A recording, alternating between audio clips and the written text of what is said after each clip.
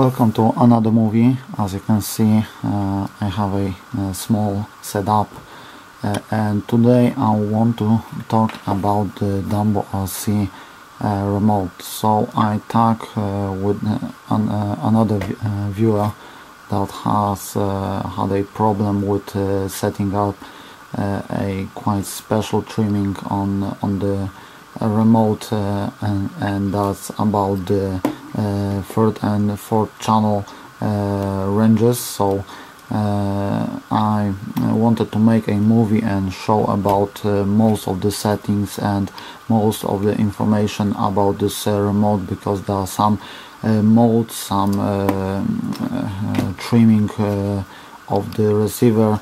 Of course I have my manual in here, but the manual is designed for a NASA scientist that sometimes it's really hard to understand what they mean about the second menu, the third menu. I don't have information about the what they mean about the second menu, but as far as I tested it, it worked fine for me. So I have 5 servos in here. I know this radio have 6 channels, but because there is no VCC channel, I need to use the 6th channel with the where is gyro connected, just to have a power. So that's why I will show it only on 5 servos. But if you don't use the gyro, the last channel will work the same, but it will be quite hard to maybe not hard, because the 2nd channel will charge it, so you can use it. I'm using servos to show the rotation, that's why I'm not using the 6th channel. I'm using my trusty Ubik to test it. I have a 3S LiPo battery to connect it. Of course I have my trusty analog batteries in the remote. It is already bind, but if you want to bind it, you just press once this button, and when it's connected, and it will connect to the nearest transmitter. But of course you get it binded, so it's not necessary, and binding to another transmitter, or one transmitter to 2 receivers, rebinding over and over will be annoying, because you always need to click it. So let's first okay, so let's talk about the remote. As you may know, this is the simulator channel. I have a, let me take it out. This is the my Turnigy 9X simulator cable. It's as I believe it's a really basic cable for simulators, and what you do is you connect it like this. And now, if you are not using the batteries, I do not suggest to use both methods in the same time. When you want to use it as a simulator, just take out the batteries, and you can take out, connect transmitter with the USB. It's only powering the transmitter. I don't know if this will charge the batteries. I don't think it will. It will need to charge it separately. If not, if it will not do it, I don't suggest to put batteries inside. I suggest only to use USB to power the transmitter, and a simulator cable if you want to use some games, something like that, because it will be available on the system as a joystick, and then you can use it in some games, some simulators. But mostly it's better to just go out and play with the car. Now those are those 2. I know there are some accessories like the phone holder, but that are still not available on Banggood. I will get the X5 transmitter soon. I want to order for my BMW that I'm modifying, and I will see what that one will have. And moving on, let's connect it. Of course, I'm turning on the transmitter first. Blue light means it's in normal mode. There is I think purple light, if I remember, that means it's in the mixing. I will show that. Now we connect the battery. It's blinking green, it's solid green now, it means it's connected. So servos are, let me get the cable of it. Servos are set like this: first channel, second channel, third, fourth, and third channel. So first channel is always the, oh sorry, I'm too close to antenna, that's why it's not working. I need to move. So this is the first channel, this is the second channel, this one is the third channel, fourth channel, and the fifth channel is in here. Remember that when you have it closed like this, mostly it will not work, or it will twitch, because the signal is so strong on this transmitter. It's making some noise on the signal, and it's not dedicated to work like this, but no one will use it like this. You need to always move it away. So now there are two modes. So in this moment you have the steering servo, and you have a ESC for the motor connected to the second channel that is controlled by this. I'm having, it's a bit hard to see it, maybe like this. Of course I have a servo connected just to show the range, but mostly you will have a motor on this channel that will of course work like this: forward, backward, or brake, and then the backward. So now, as you can see, I have servos just to show the range of the motion. And now we have settings in here.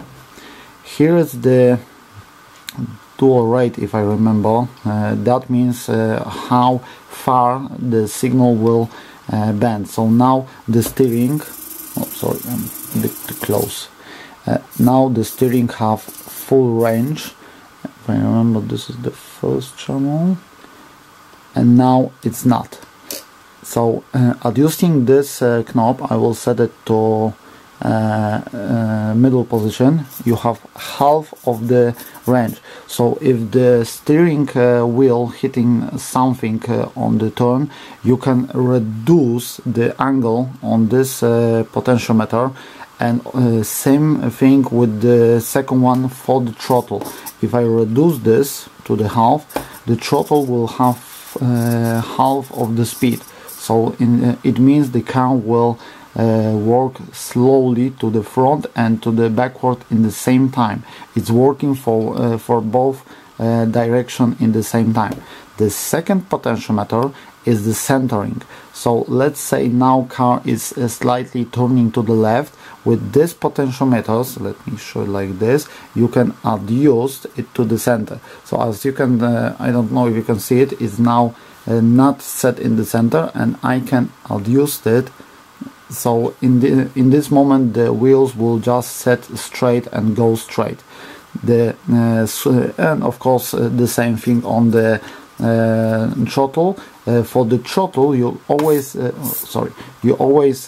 need to check if there is the same distance for the front and for the rear, because there is a neutral position, and if you slightly move it and to the front, and it's moving, and you need to move much more far to the backward and to go back, you need to adjust it and just have the same length for the front and for the rear.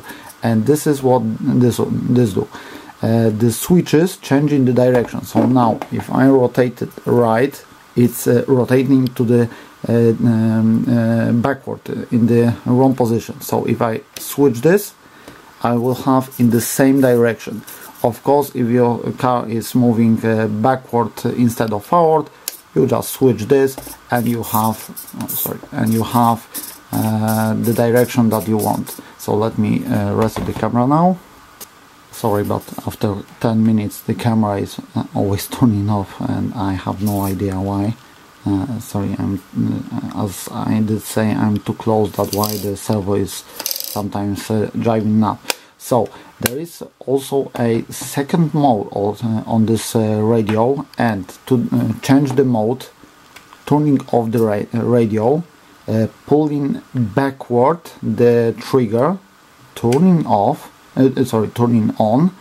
pulling to the front and release. Now there is a red light, means it's in the V-mixer mode. V-mixer mode is for the for machines that use two motors to power each side of wheels or trucks. So if you have a tank and you want to control it, you connect not the servo and ESC, you connect two ESCs. So in this moment I have two motors in here, and when I'm going forward, they will let me switch one of them so they move in the same direction. So now they are moving in the same time, but if I turn, one is going to one side and one is going to another side.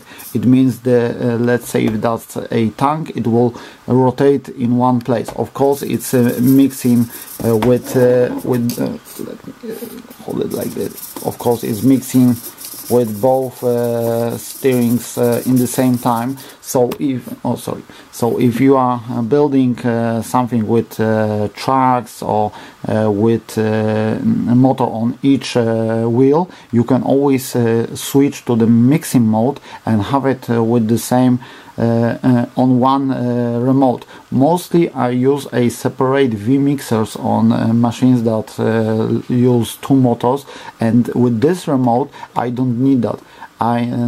So on some machines I have two ESCs and a V-mixer, and on with this radio I can have only the radio and two ESCs, and I have a V-mixer built in. On bigger radios you can set it, but this one have it already, and that's why it's so great.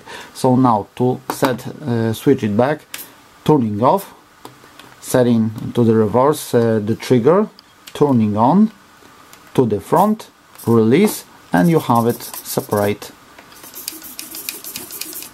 So now the thing that we talk on the comments about the setting the endpoints on the third and on the fourth channel is in the programming mode. So now if I remember, let me think, I need to turn it off. I set the steering wheel to the right fully, I turn it on, I release to the middle, wait, I don't remember now, and repeat with the third channel. Now it's blinking blue, so you need to turn it off. Let me do it again. Turn right, turn on, release the wheel and push the third button. Now it's blinking blue, it means it's in the program mode.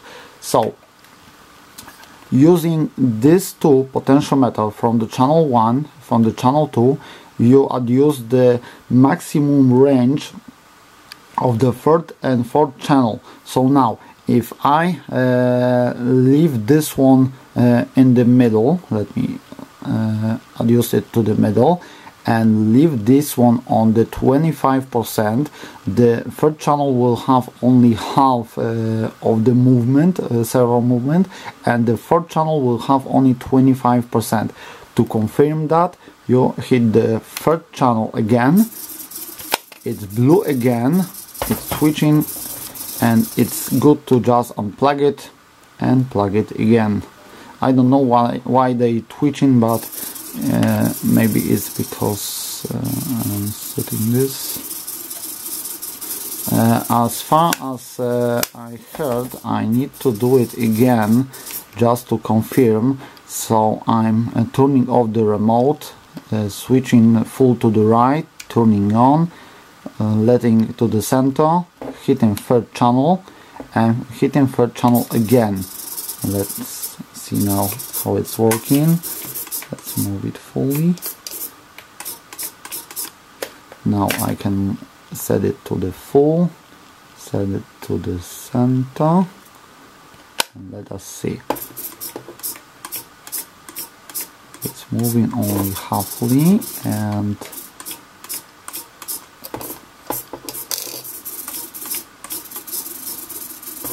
so I still not fully understand how it's getting so nuts. So this one is moving halfly. So as far as I understand, the second time you change it, so right, turn on, center, third, let's move it fully, confirm.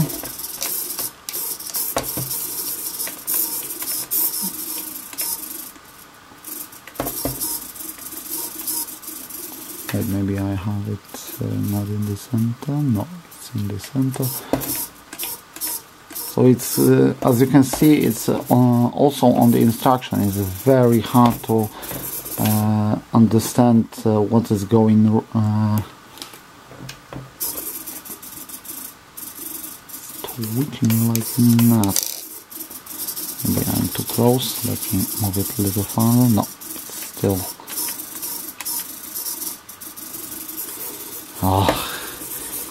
Even on the movie I cannot show what is going on.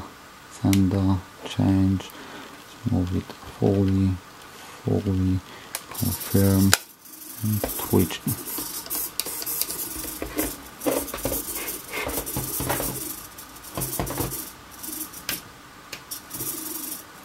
I still don't know why it's so twitching when I'm changing that mode. The steering is working, the throttle is working, but it's not getting back to the middle. You can see it's setting like this, and it should set back to the.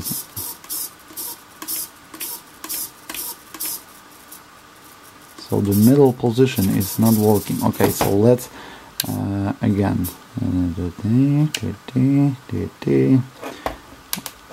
switching it.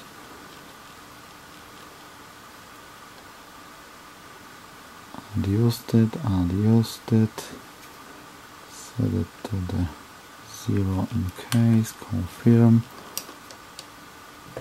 Oh, sorry, now it was not blinking the blue. Okay, set it like this, confirm.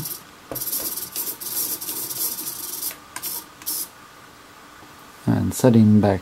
So it's really annoying hard sometimes to set this freaking thing. Let's see now.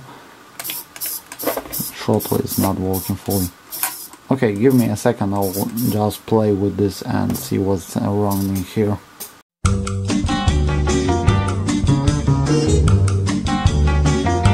Okay, so I know what the mistake I did made, and it is shown on the instruction. I didn't know.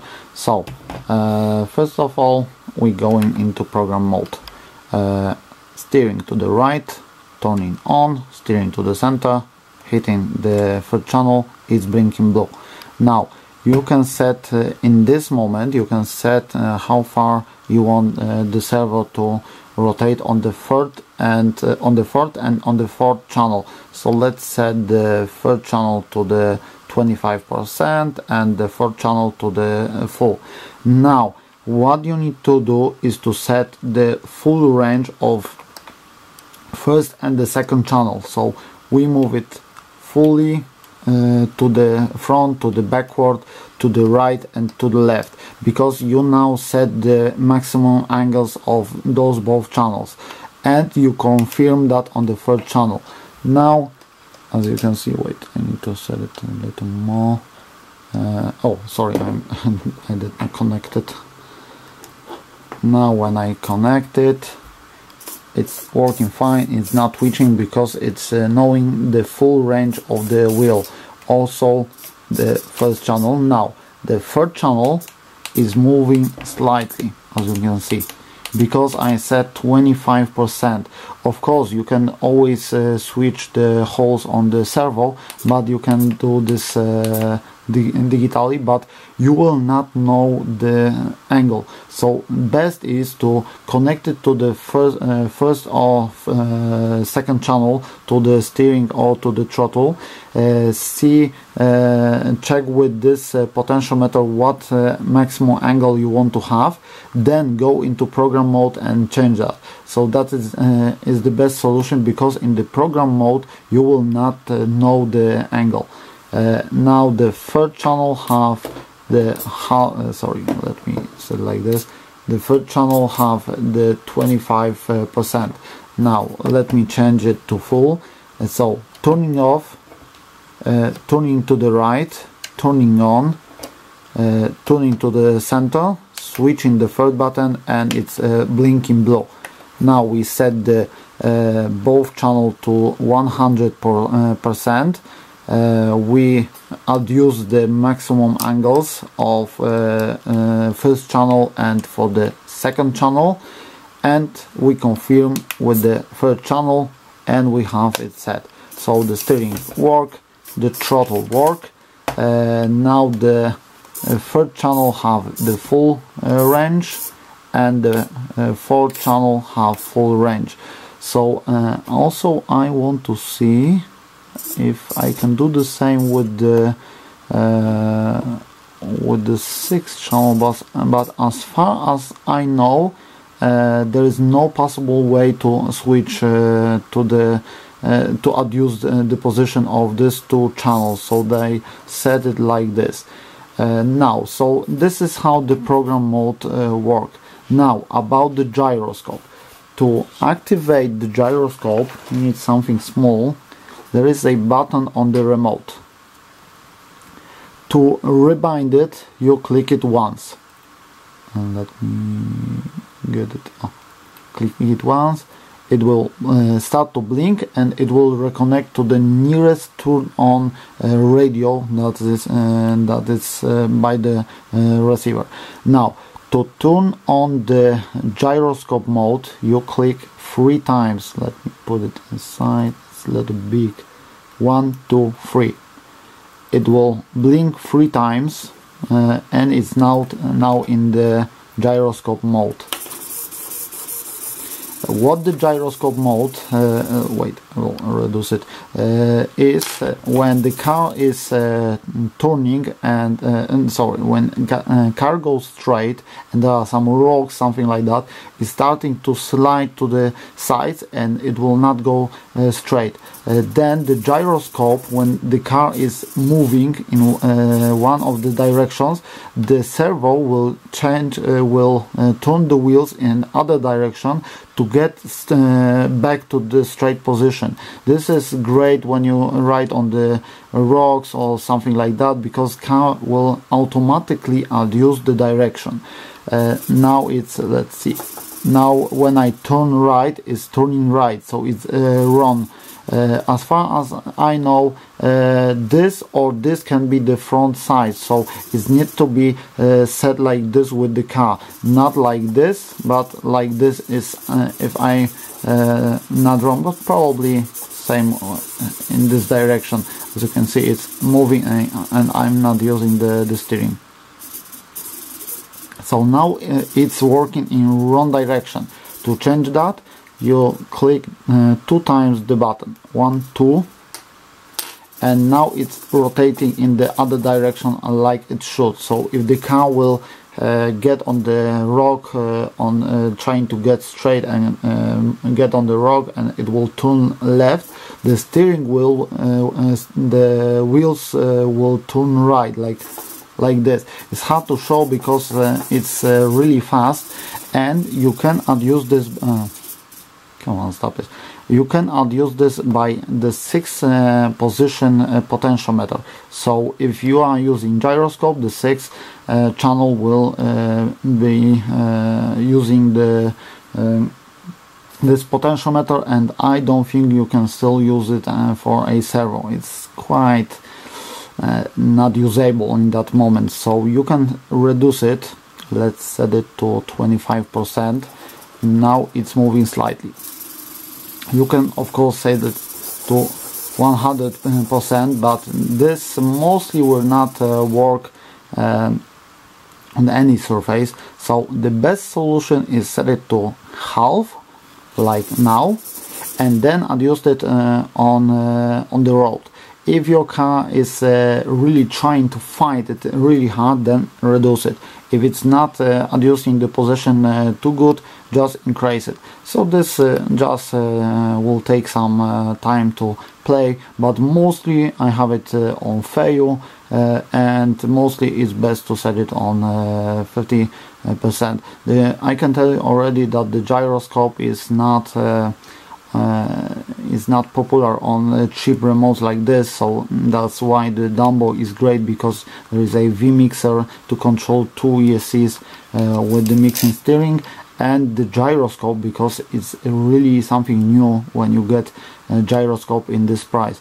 It's not quite interesting on a crawlers when it will go on the rocks and the steering wheels will try to adjust it, but it's great on the on-road or off-road cars, because especially off-road cars, because if it will go straight and there will be a rock and the car will just rotate it, the steering wheels will just get it straight back. So that's why this DumboRC are so great, and the gyroscope is really working fine on this, and that's quite amazing in this price. So that's the most things I think I wanted to show you. Sorry about the problem with the steering wheel that I show, but I still learn this thing. Mostly I will not use these potentiometers to adjust the third and fourth channel, because the third channel I use for the light switch, and the fourth channel I use for the turning indicators lights, and I really don't need to adjust the range, because those are digital circuits and I don't use it. Only thing I did forget to tell you, when you go when you set the angles of the third and fourth channel and you go out from the let me reduce it, you go out from the programming mode, always set it back to the range you want, because you in the program mode you set the third and fourth channel, and if you confirm with the third channel you need to set it back for the first and for the second channel, because outside of the program mode is using for the first and second channel, and in the program mode it's using for the third and fourth channel. So that's why you need to adjust it back. Of course I will need to get it back to my car, because I took it out from the Mercedes, and reduce the steering, because it will hit on turn, and adjust the centering back. So that's all for now. I hope this will help anyone that have problems setting this up. It is quite hard. The manual is not always easy to read, but I hope this will help you set it up. So that's all for now.